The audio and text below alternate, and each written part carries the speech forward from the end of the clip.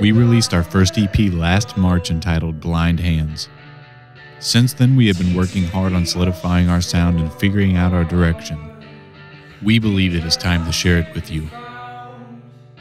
This January, we plan to record our new album with our good friend Chase Weber in Nashville, Tennessee. Crowns consist of Billy Niebuhr, who does vocals, guitar, and percussion, Ryan Stakes, who plays bass and also does vocals, Sam Allen, who plays keys and percussion, and Nate Hopwood, who plays lead guitar.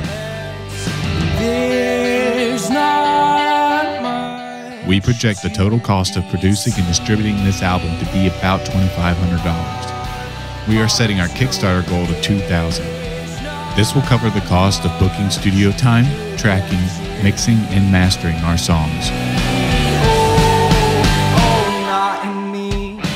We are excited to share our new music with you. Please consider contributing in any way you can. Thank you for your ongoing and future support of this band.